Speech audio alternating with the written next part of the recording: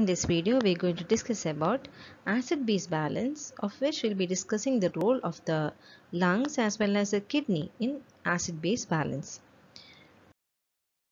So we know that basically there are three systems which work in order to maintain the H+ concentration. So the first one was the buffer systems in body fluids, which we had done separately as a different video. And in this class, we will be discussing about the role of respiratory system as well as the renal system. So first we'll quickly see the role of lungs in acid-base balance. That is respiratory regulation of acid-base balance. So this is the second line of defense against an acid-base disturbance. So basically when we respire or when there's an increase in ventilation, what will happen? The carbon dioxide will be blown out by the lungs. Now this will cause a decrease in the carbonic acid, which in turn will cause a decrease in the H+ ion. Okay, so what will happen when there's an increase in ventilation? There will be a washout of carbon dioxide, which in turn will cause a decrease in the H+ concentration, which means it will go towards alkalosis.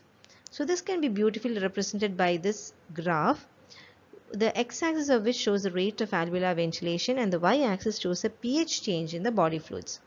So here you can see that as the alveolar ventilation increases, the pH also increases. That means it will be more towards the alkalosis side. Okay. Now the reverse is also true. See, whenever there is a change in the arterial pH, what will happen? The lungs will regulate its rate of ventilation in such a way that the pH will return to normal. So see, this is the graph which shows the x-axis having the pH of arterial blood and y-axis showing alveolar ventilation. So see, if the pH moves on towards the acidic side, what will happen to the ventilation? It will increase so that the pH can be brought back to normal. So basically the lungs will regulate the acid-base balance mainly by regulating its rate of ventilation. So whenever there's an increase in the pH level, there will be an increase in alveolar ventilation. And when there's an increase in alveolar ventilation, there will be a decrease in partial pressure of carbon dioxide, which in turn will bring the pH to normal. So I am not lingering more on the respiratory regulation because in general there is not much asked for the exams from an exam point of view. So quickly we'll move on to the third type of regulation, which is very important as far as an exam is concerned. That is renal system. What is the role of kidneys in acid-base balance? So the main role of kidneys in acid-base balance is via three mechanisms. The first mechanism is secretion of H+. That means if there is a regular secretion of H+ in the urine. Second mechanism is reabsorption of filtered bicarbonate, and the third mechanism is production of new bicarbonate. So we'll see each one by one. So first mechanism is secretion of H+. See, nearly 80 milliequivalents of H+ is being secreted daily in the urine. Okay, so from where does all H+ come from? See, from this part of the nephron, that is from the proximal convoluted tubule, the thin descending limb and a thick ascending limb up to the distal convoluted tubule, the secretion of H+ takes place by the secondary active transport, while it is different in the late tubular part. So first we will see how the H+ is secreted in this first part of this nephron. Okay.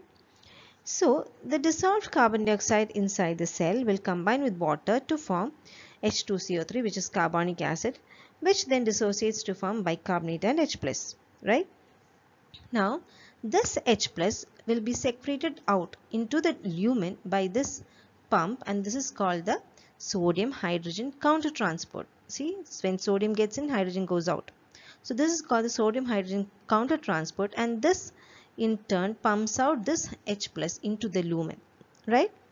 Now what happens to the bicarbonate? Bicarbonate will be reabsorbed by the sodium bicarbonate cotransport. So here we've got sodium bicarbonate cotransport to reabsorb this bicarbonate, and all this is by the help of the sodium potassium ATPase pump, which provides the energy. So remember, in the early part of the nephron, the secretion of H+ occurs by a secondary active transport. Now we'll see what is the mechanism in the later part of the tubule.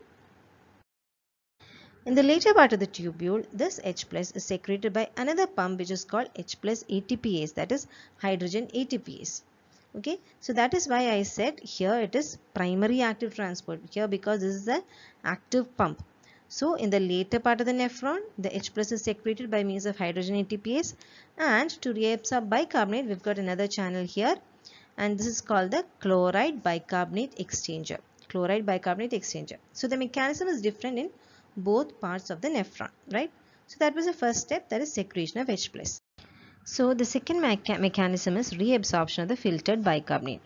So we know that in the proximal convoluted tubule, the bicarbonate is freely filtered, but this filtered bicarbonate has to be reabsorbed. But for this reabsorption, the bicarbonate cannot easily be transported back into the tubular cell. So what does it do? It will combine with our H plus. Remember, we had said that H plus is secreted. It will combine with this secreted H plus to form carbonic acid, that is H2CO3. Now this will further dissociate to form H2O and CO2, which can easily diffuse back into the tubular cell. Now, so this is how this bicarbonate can be reabsorbed back. And here, remember, here this carbon dioxide and water will again form bicarbonate, and this bicarbonate is taken back by means of this sodium bicarbonate co-transport. So for each H plus that is secreted, one bicarbonate is being reabsorbed either through our sodium bicarbonate co-transport or by our chloride bicarbonate exchanger, right? So for each H plus that is secreted, one bicarbonate is being reabsorbed. But what will happen when there is excess production of H plus? See, when there is excess of H plus in the ECF, the kidneys not only reabsorb all the filtered bicarbonate but also generate new bicarbonate. Okay, so we'll see how that happens. So the third mechanism is production of new bicarbonate. So this production of new bicarbonate is accomplished by our kidneys by combining with other buffers. So one such buffer is a phosphate buffer. So the phosphate buffer system mainly consists of HPO4 minus and H2PO4. So see here, you can see that this is the HPO4 minus. Now whenever there is if bicarbonate is present, all the H plus will combine with the bicarbonate. But if there are excess of H plus, that excess of H plus will combine with this NHPO4 minus to form NaH2PO4 minus. Now this can be excreted out. Okay. So see, when this combination of H plus is done by NaHPO4 minus, see, there's an extra bicarbonate which is being reabsorbed. So this is how there is new bicarbonate production by the kidneys. And this H plus, that is the amount of H plus that can be titrated by buffers, is called titrable acid. So this is an important term that you can use in your answer, that is the excess amount of that H plus which is neutralized or which combines with this HPO4 minus or other buffers, it is called titrable acid. So another buffer that helps in the production of new bicarbonate is ammonium buffer. Ammonium buffer mainly consists of ammonia and ammonium ion. So how is ammonium ion produced? See, in the proximal convoluted tubule, ammonium ion is produced from glutamine. See, glutamine through a series of reactions will form 2 molecules of ammonia and 2 molecules of bicarbonate. And this ammonium ion is further secreted by the help of this pump, which is called the sodium ammonium countertransport. And the bicarbonate that is formed is reabsorbed into the interstitial fluid by means of the sodium bicarbonate co-transporter. So see, new bicarbonate is formed in the kidney, right? Now, in the collecting through a different mechanism. So we know that ammonia is a freely diffusible substance and it is called non-ionic diffusion. Now this ammonia will combine with H plus. See, remember we had said that in the collecting tubules we've got H plus ATPase which will pump out blood. So this ammonia will combine with this H plus to form the ammonium ion.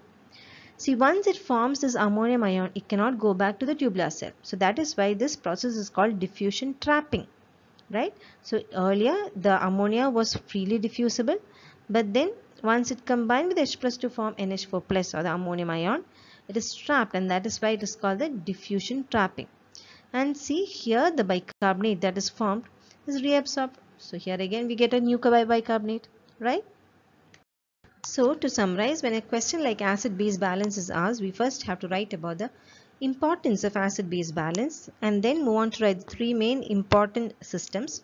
So the first line of defense is a buffer system in the body fluids. The second line is the respiratory system and the third line is the renal system. In the buffer system, we have to mention about the bicarbonate buffer system, the phosphate buffer system, the protein buffer system, three of which I have mentioned in detail in a previous video. Then in the respiratory system, we have seen about how the rate of ventilation changes the pH. And for the exam, you can also draw graphs to make that concept more clear.